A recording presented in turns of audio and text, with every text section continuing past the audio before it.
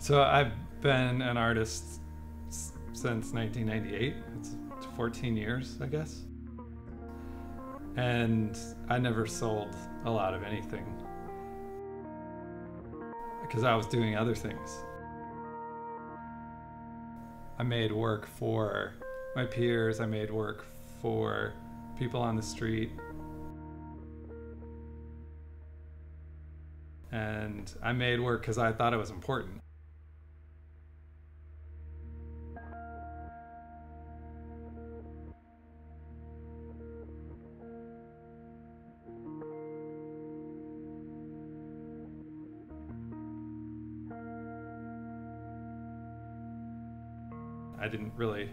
I didn't have the chance to sell stuff, so I didn't really think about that. In the last 3 years, I started showing at a commercial gallery.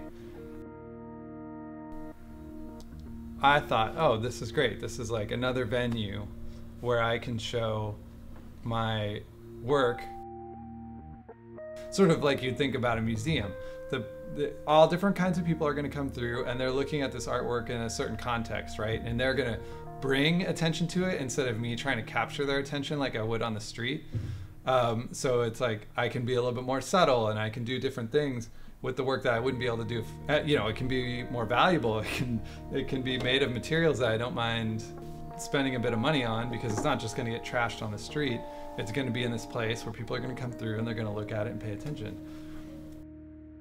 What I didn't realize is that that's not just where, when you're showing in a gallery, that's not the only place that the work is shown. Eventually, hopefully, in my case, it got sold, and then it goes to someone's home, right? So the people's homes that the work ends up in are not my peers. They are of a different class than I am. They usually have some wealth because they can spend a few $1,000s on an artwork that's just gonna be in their house because they like it. And I can't do that. So then I'm in this spot where, on the one hand, I've got this huge project that I'm taking around the country, and it's about the economy, and I'm trying to reach as many people as possible. And the other part of my practice is this gallery work that is going into the hands of the select few. And this is feels like a conflict. So thinking about it, I'm like, how did I get here? This is not what I was working towards. And there's this feeling, of like, go back, you weren't trying to get here, just go back where you were before. And then there's another part of me, which I think is the smarter part, that was like, wait, you have the chance, you get to talk to this group, this select few, and not everyone gets to do that, even when they want to. And don't walk away from that.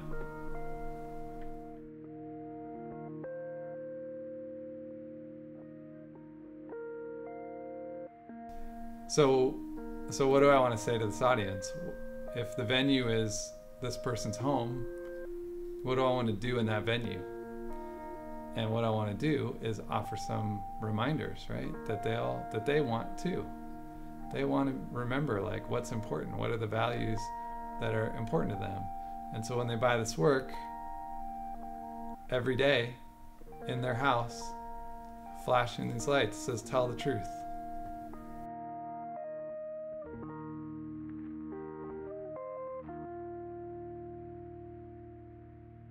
It's a good thing to remember if you have a little bit of wealth and a little bit of power and you want to do good things with it. Tell the truth every day. Give and give and give.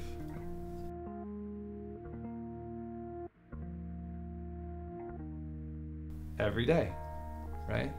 Flashing in their house. This is what life is about, giving, And it can be easy to forget that.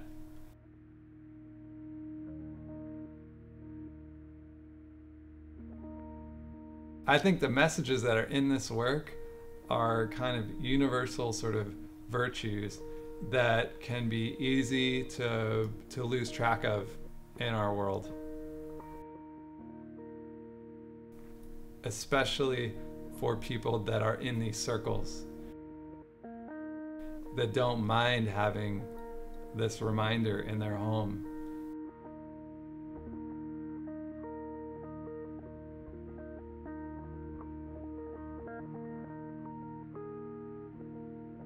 So the shift for me was realizing, oh, I'm making work, I can make work that people are going to live with, and not just any person, but a very specific type of person. And it gets to be there and be an influence and hopefully like a reminder